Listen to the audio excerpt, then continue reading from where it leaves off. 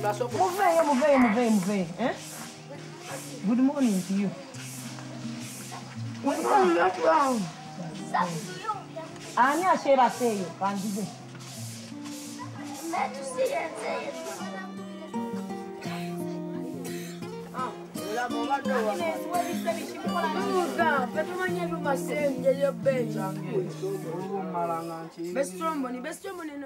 My surname is Julius. The last name is Cesars, and my nickname is Tuba.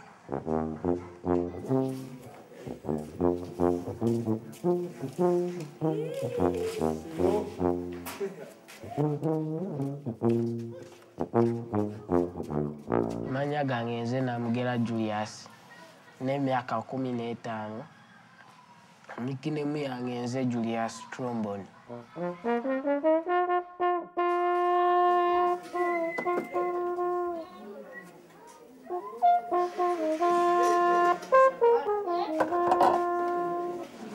Njoza trombone yange buli wiiki, buli lwa mukaaga, naye olwaliro njozeza lwa kutaano kuba ekyaliyo omukolo.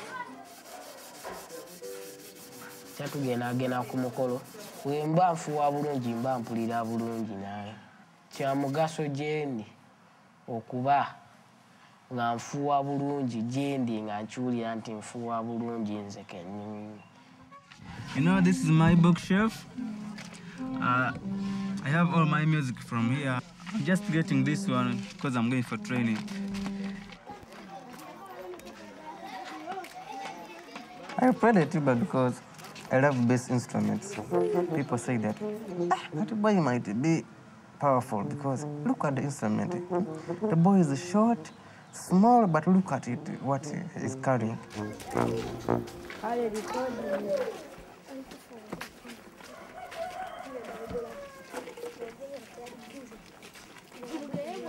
I started living on the streets. I don't know when. I don't know why I was on the streets because I never knew where my parents were. Life on the streets is not easy because you may see that you are young, but you have to look for something to eat yourself. Either in a good way or in a bad way.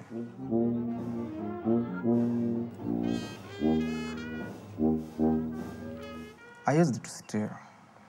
I used to grab, like those women, to grab their, when they are putting their bags here, I used to grab them and run away.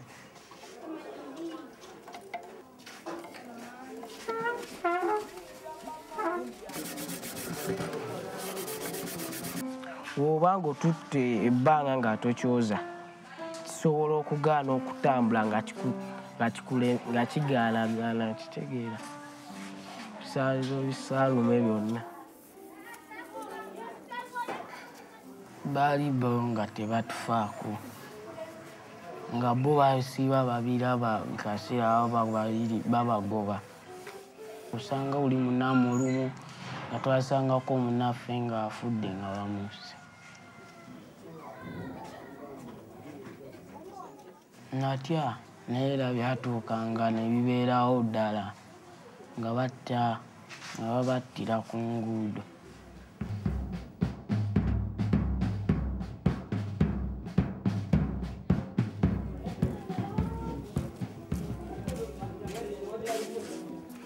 I'm the one in charge of the uniforms. When you're going for a function, I must prepare. I have to earn them whenever you're having a certain function. Like tomorrow, you can't go to someone's meeting, playing, sitting music when you are shabby, you are somehow smelling. That's not good. So you have to earn them.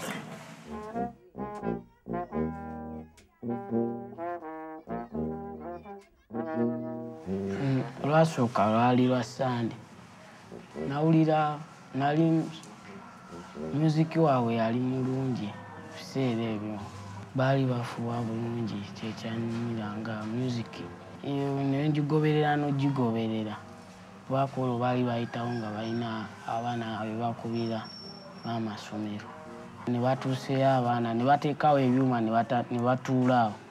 Nze ne nsembera mpola okubikwatako. Kalema n'aŋŋambamu oyagala kukuba bbaani ng'olwo abaana tebalina baana nga batini. Ne mugamba nti ye.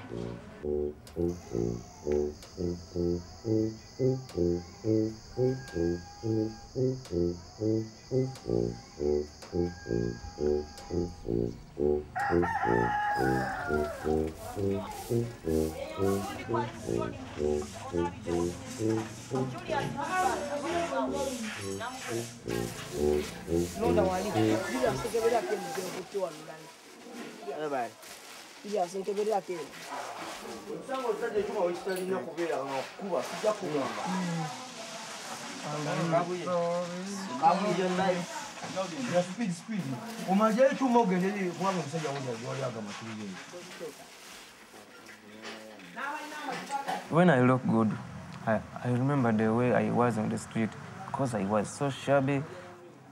I used to wear a t-shirt. It was green. It came from here up to my legs down. So it was big for me. Even when I was sleeping, it used to be like my blanket because I used to make it proper, and I slept in it like this, like a blanket. Yeah, that's the only cause I can remember.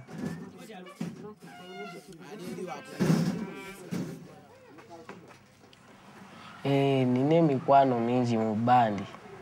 Bangi basinga bangi. Banjagala lwakuba ekyuma kyenfuuwa. Nfuuwa bulungi nnyo.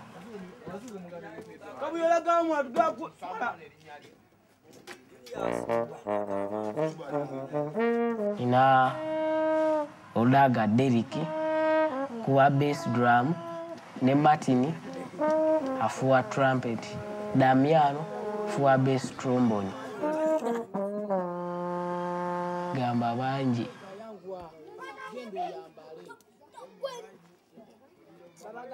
Mlisada, I think, is my home. I'm afraid of leaving Mlisada because even these days I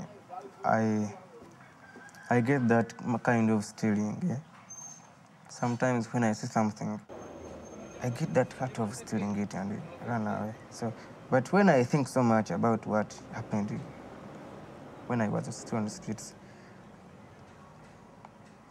I just leave it because I may lose a chance of being somewhere. Or I must be careful with other people because when they chase me from Mlisada, I don't think I can go somewhere else. I just go back to streets.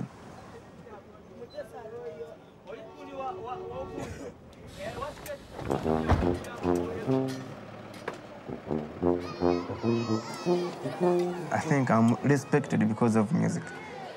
Other people admire being like me.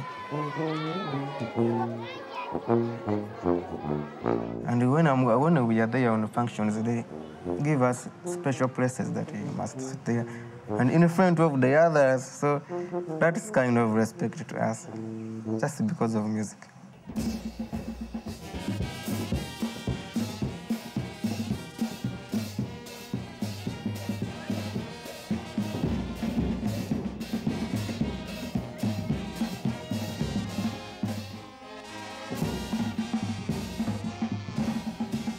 When I'm on a function, when I'm wearing my uniforms, playing a tuba, everyone listens for me what I'm playing. And I don't mind about the past. I just go until we finish. Mpulira bulungi nga tukuba ffenna ng'ate binyuma. Awo mba mpulira bulungi kasita tukuba ffenna ng'ate binyuma.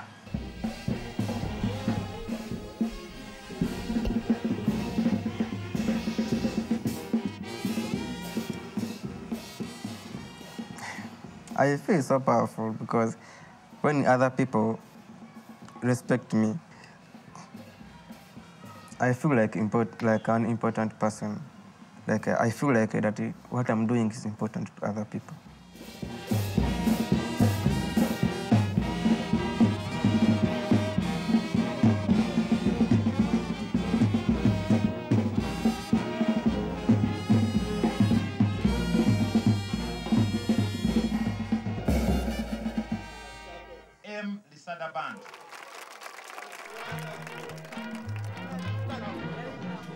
Memba wa group kindeetera okumanya nti wakyali abantu abasobola okunfaako.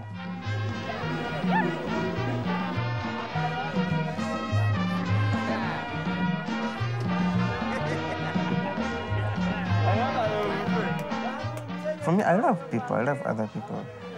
And mostly I love music.